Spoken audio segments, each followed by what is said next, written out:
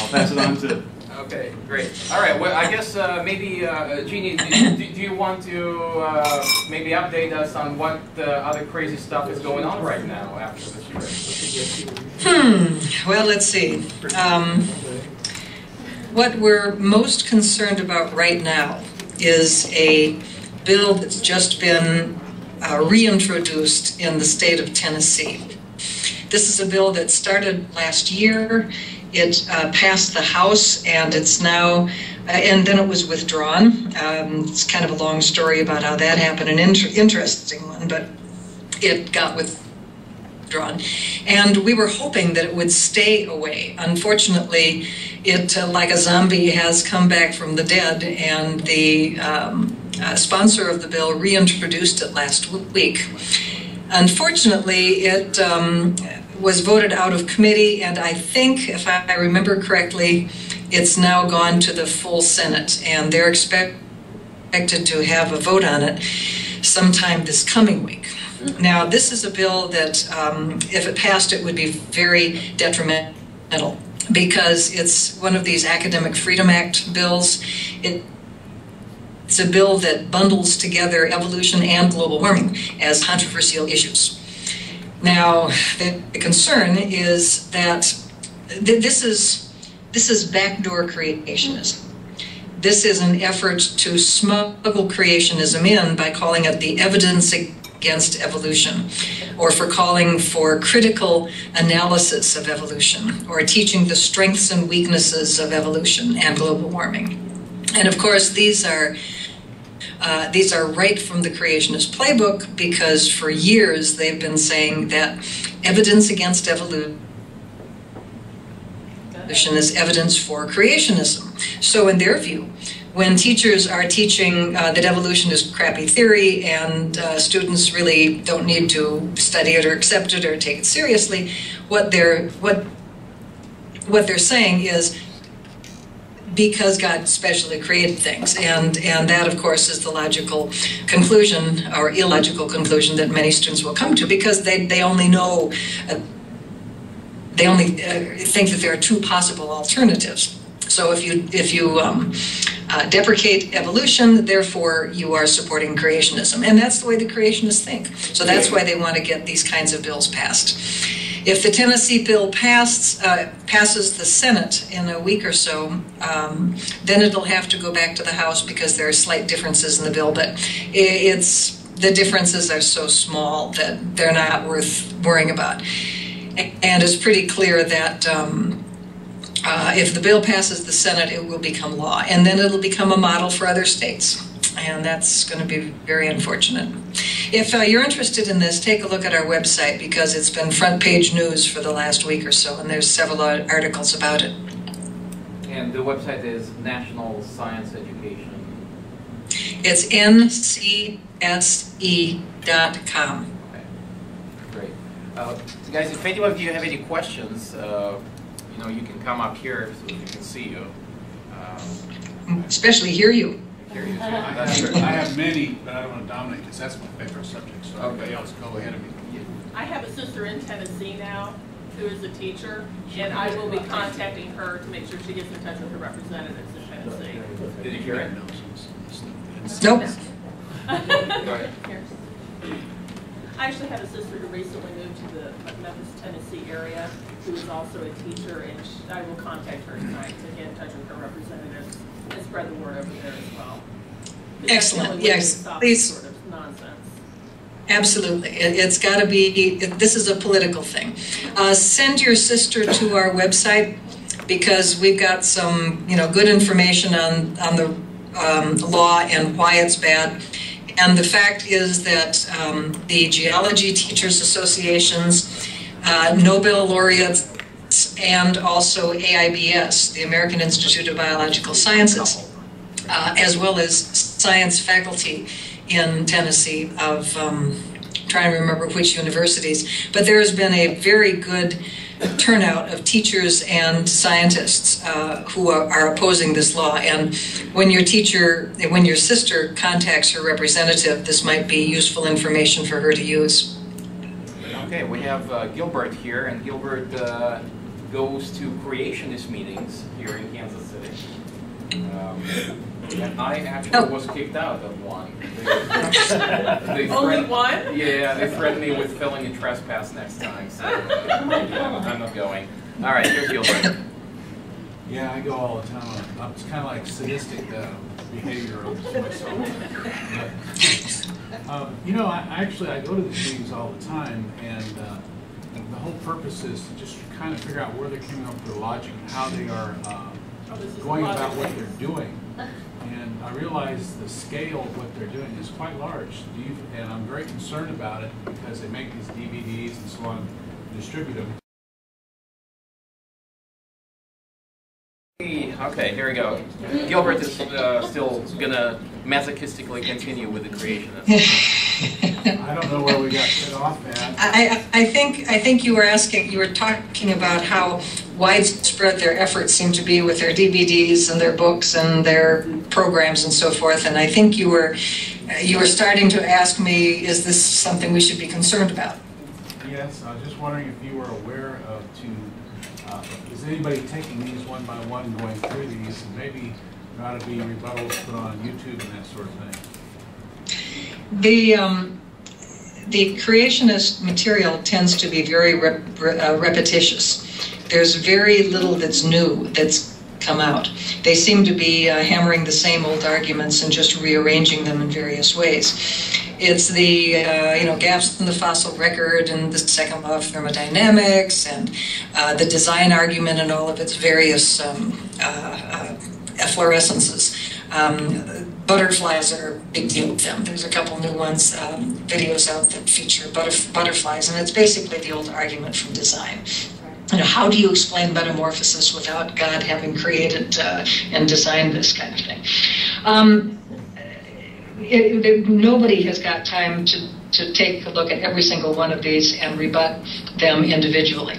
But what has been done, what is available, and actually there's quite a bit on YouTube too, are rebuttals of the various arguments that the creationists use. I would suggest you go to the website talkorigins.org. If you're not familiar with that one, that's a great reference, a resource for anybody. Talkorigins, all one word, .org. It's a compendium of refutations of the alleged science of creation science. Online at talkorigins.org is a compendium of creationist arguments, I think is the actual title. It's written by a guy named Mark Isaac, I-S-A-A-K. And Isaac's compendium, by the way, Isaac is a veteran of our Grand Canyon trip. that's an aside.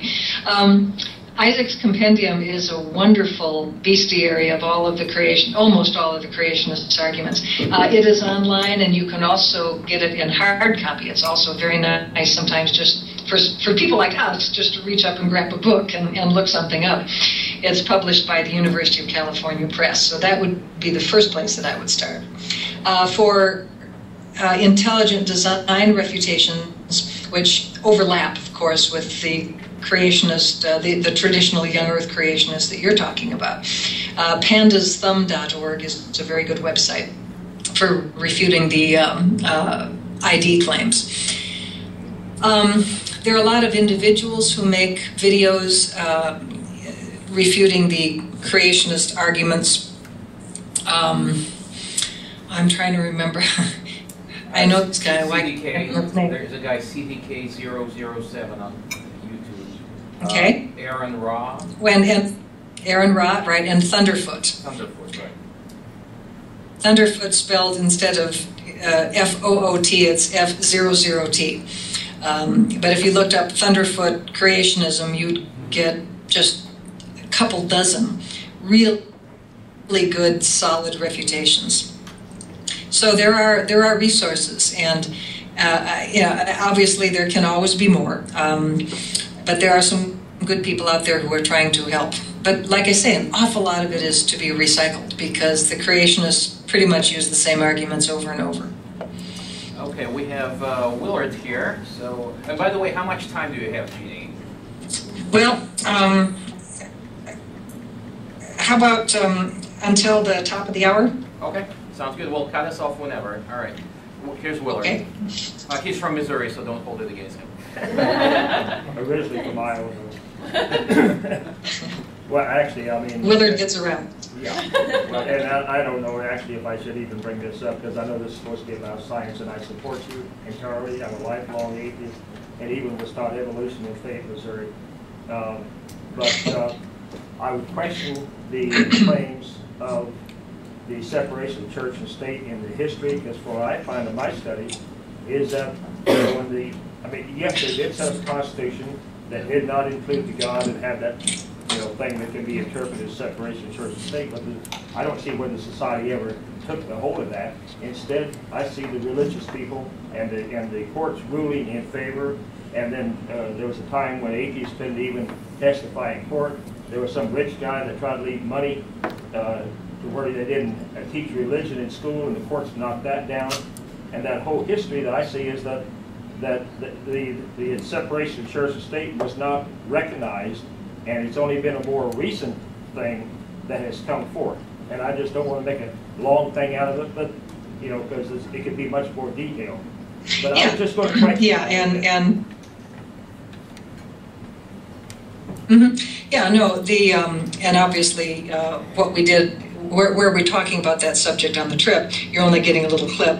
But it is a very interesting history, and the current way that the Establishment Clause is being interpreted by the federal courts, the district courts, appeal courts, and the Supreme Court, is different from what it was, say, 40 years ago, 50 years ago. I mean, the law evolved as everything else has. And also, there are nuances of how the Establishment Clause is interpreted depending on the subject matter. But as for education issues, the courts have been quite consistent for at least 50 years. Sure. That when it comes to schools, the public institutions really do have to be religiously neutral. You can neither promote nor inhibit religion in the schools. So if an atheist wants to give money to support teaching anti-religion in the schools, of course the courts are going to strike that down, because that is not being, the schools would not be being religiously neutral if they were promoting atheism, any more than they would be religiously neutral if they were promoting Christianity or any other, or Buddhism or any other religion. You've got to be religiously neutral. And the good news for people on our side of the creationism issue is that the courts have been incredibly consistent about the interpretation of the First Amendment. You just can't teach creationism, or you can't teach the Bible as truth. You can teach about it, descriptively. You can't teach ID. Where I'm worried is with laws like this Tennessee law that's coming up, where they're not mentioning religion at all. They're not mentioning creationism. They're not mentioning intelligent design. They just want to teach evolution on one side and then balance it out with the teaching of evidence against evolution on the other side.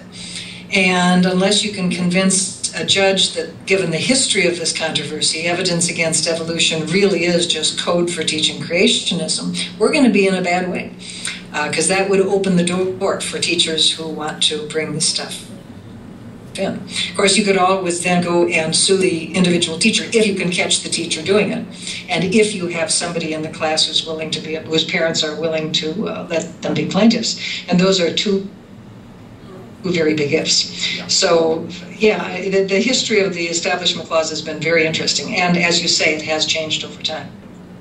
All right, we have another question here from Adam. Well, you may very well remember it from the discussions we had on the trip, but one of the things that is always kind of striking me as the problem in the fight is that it's a reactionary fight from our side, from the science-based side. And, it's kind of the challenge of, what we need to deal with, because we're coming at it from a side of, here's the facts and here's the data, and why do you keep fighting against it, try to keep getting this mythology back in? But, is there anything you've ever been able to come up with since then that's more of a proactive rather than in a reactive state? That's kind of not a really good phrasing of the question, but I think you know what I mean. Yeah. Well, of course, what we do maybe meaning is sugar daddy, a rich sugar daddy who's got a couple of yeah. Works for me. If you find one, send him my way. But you know, assuming he likes evolution. But yeah, I mean, as far as what NCSE does and is capable of doing as a really rather small nonprofit out on the West Coast, is that we leverage the actions of local people to fight these fights. I mean, keeping evolution in the classroom is really a political issue. It's an issue of persuading decision makers to either encourage it or let it be taught, or to encourage decision makers to stop the teaching of religious views masquerading as science. And that has been NCSE's focus. Now, clearly, there's a much bigger picture involved in this controversy, and that is getting teachers squared away so that they feel confident to teach evolution, they know they're going to be supported, and that they also know enough about evolution and know enough about the nature of science to do a good job teaching it. Many teachers don't. That's kind of outside of our job description. That's really what we need university professors to do. We need to have them do a much better job teaching evolution and teaching the nature of science, so that the people who become teachers in the high schools or junior highs are able to deal with the subject and teach it without compromising it. There's a huge amount of work that needs to be done in terms of raising general public literacy. And that's also, unfortunately, outside of our job description, although we do what we can in terms of our website and our Facebook page and personal appearances of staff members. But this is a big society. It's a huge country. And, you know, we need a great deal more input from the media, especially television, which reaches such a huge American audience. So, yeah, I'm concerned that there's a lot more to be done. And I'm looking for all the allies to get it done that I can. All right, we have Tim here. Okay. I'm not real much up to date on this issue, and I'm just kind of wondering if people still use the flying spaghetti monster argument when I talk about this issue. Well, they never actually did. The flying spaghetti monster was a tongue-in-cheek joke invented by a Kansan, for all of that, a graduate student. And it was intended to poke fun at the intelligent design guys by postulating a different designer from the Christian God, which of course is the designer of the intelligent design folks. And it's been a great deal of fun, and now there's bumper stickers and there's plushies and there's just all sorts of memorabilia for the flying spaghetti monster. But it never was something that was presented seriously as an alternative to be taught in the public schools, certainly. But it's been a great deal of fun. It would be a delicious global warming. Yeah, global warming and the association between global warming and pirates is one that obviously we have to pay more attention to. Right? Okay, we have Josh here, so all right. Hey, Eugenie. So you often talk about working with religious people and spiritual people to help promote good science education. A common objection to the theory of evolution is that it means there was no Adam, therefore there's no original sin, and therefore there's no need for Jesus, and the whole house of cards collapses. When somebody comes to you with that, what do you say in response to that? To somebody who has that particular version of Christianity in mind, there's not a heck of a lot that I, as a non-believer, am going to be able to say, because I'm not speaking that person's language. That person needs to talk to a fellow evangelical who sort of comes from that same faith tradition, but who also accepts evolution. Because there certainly are evangelicals who accept evolution, and we need to have them talk to as many folks like the kind you're postulating as possible. I usually recommend that if somebody comes up to me with that, all of Christianity collapses if evolution is true kind of argument, I send them to an organization called the American Scientific Affiliation, and its website is ASA3, that's a numeral 3, ASA3.com. And on the ASA website, they will find discussions of creation and evolution, and they will find that most of the people there are theistic evolutionists, but they are evangelicals, which is something that conservative Christians find hard to believe.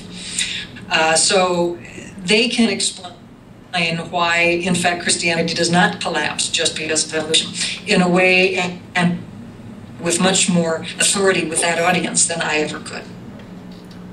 Okay. All right. Anybody else here? Larry, do you have a question? Okay. Gilbert has another question for you. Larry's not coming. Well, no, they've asked all the good questions. It's only too loud.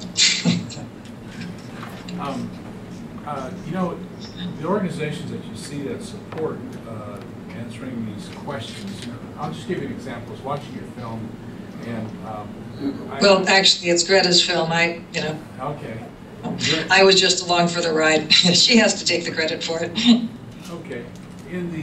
What I see is a lack of people being able to answer in simple terms the same generic terms that these creation scientists use.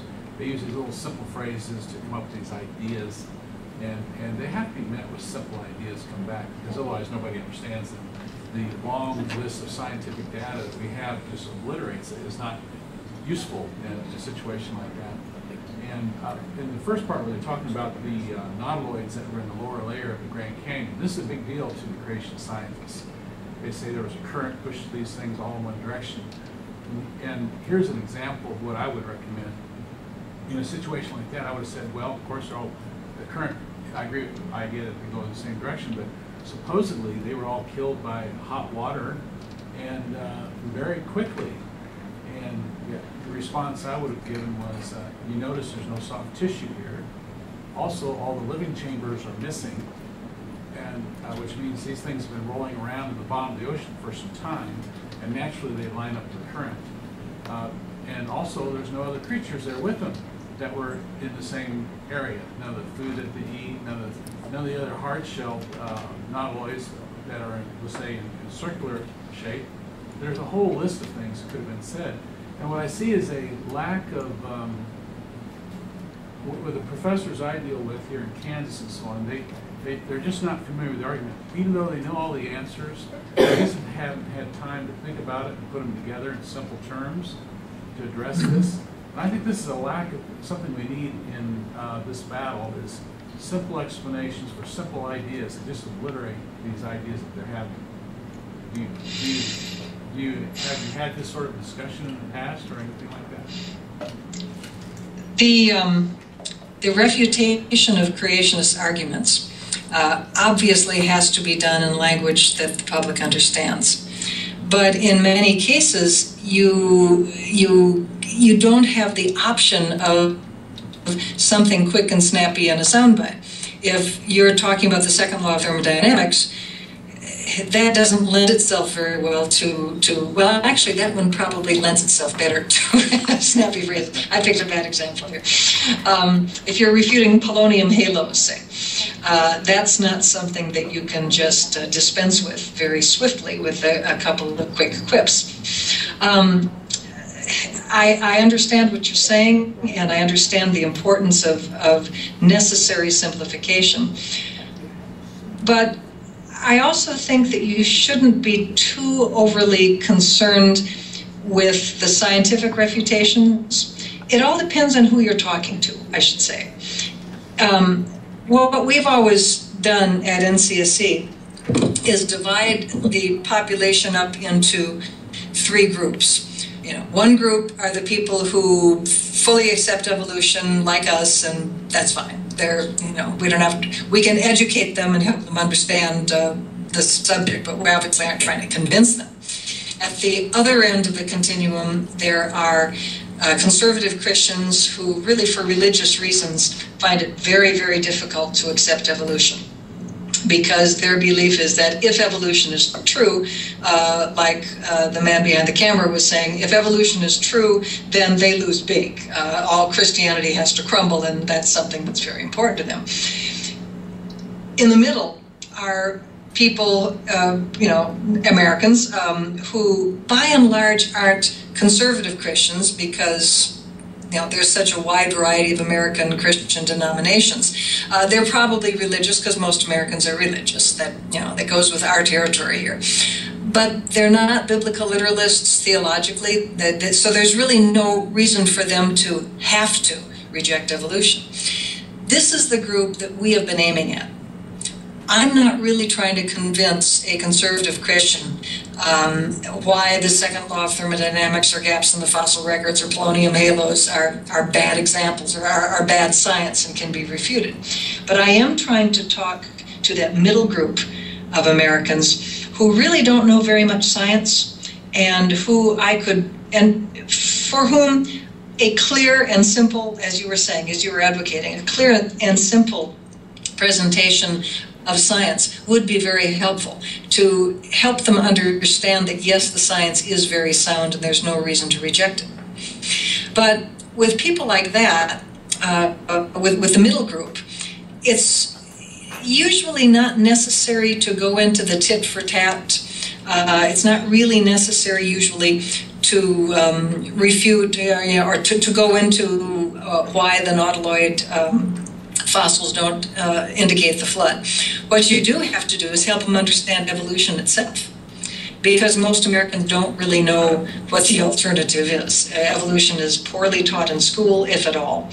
And there's pretty clear distortions of evolution that you get from the various television programs where evolution appears. Even unfortunately, sometimes on good channels like National Geographic and some of the other channels that show a lot of nature shows. So I would pick your audience and then frame your argument accordingly. And if your interest is in persuading a conservative Christian to change their views, then you have to first approach that individual from the standpoint of assuaging those emotional concerns before it's even worthwhile trying to introduce the science, because the fingers are going to be wedged very firmly in the ears until that person gives himself permission to listen to you, so to speak, until that person is convinced that, well, maybe he won't lose really big if you're right. Because as long as he's convinced that he loses if you're right, you're not going to win, no matter how good your data are. There will always be some way of wiggling out. Anybody else has a question? Cole? No? Oh. All right. I guess we'll have Gilbert give you the last one. I'll just make a comment. I do this all the time, what we're talking about. I talk to conservatives, far right, and in the middle. The middle is the target.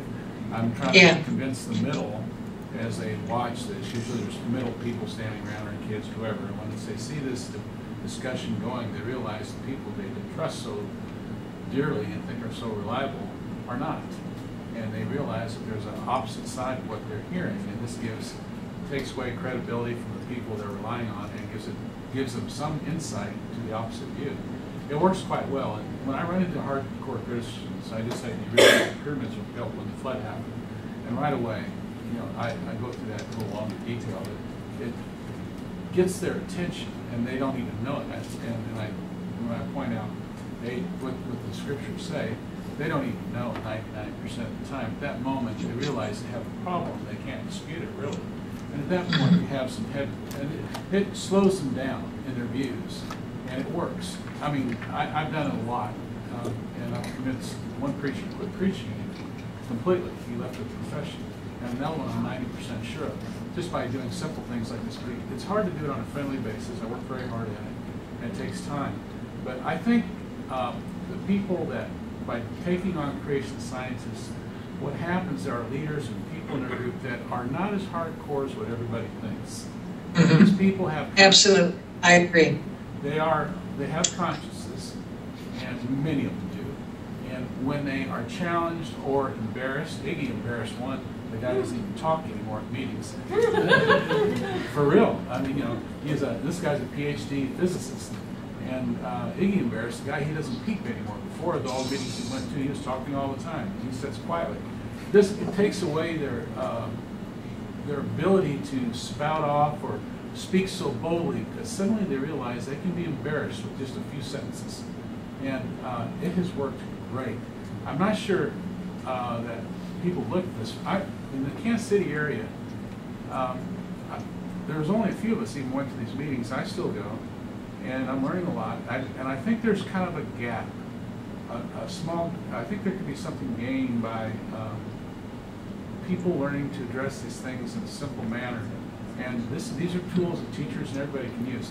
You said earlier that teachers don't know much about science. A lot of them don't, but they certainly do not know anything about the evolution creationist debate.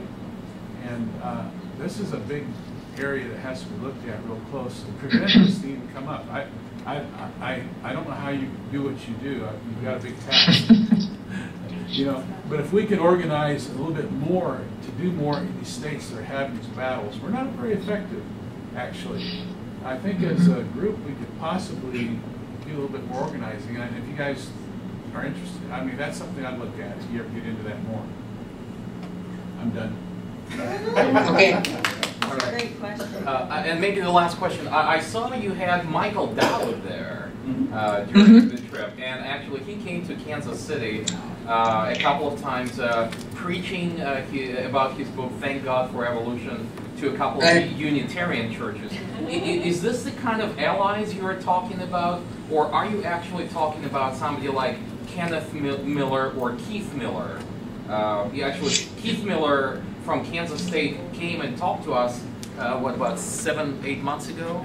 Yeah. So are you talking about spiritual Christians? Okay. Or are you talking about no, what I was when I was talking before about American Scientific Affiliate members, American Scientific Affiliation, a group of evangelicals, most of which accept evolution, that's Keith Miller. I mean, that is, in fact, Keith is an ASA member, and I think he even presents papers and is relatively active in that particular association.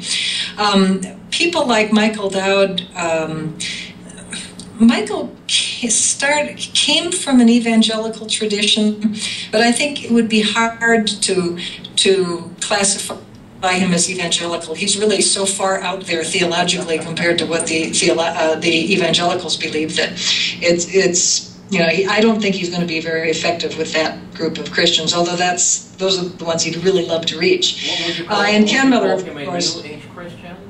Oh yeah, I think, and I think Connie's been part of that influence there too, because she has some.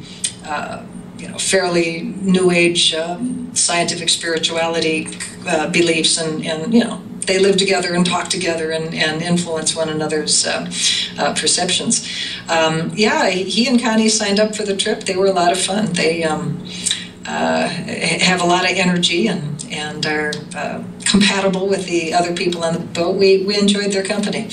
As to the creationism and evolution controversy, to the extent that he is educating more people about evolution as a theological view, fine. I don't care a whole lot about theological views that accept or reject evolution. Really, I just want to see good science taught in the classroom, and that's a hard enough struggle. But yeah, I think he's probably doing some good. He might be doing a lot of good, and I'm just not as aware of it. But his company was quite enjoyable on the trip. He was one of the fun people to have along.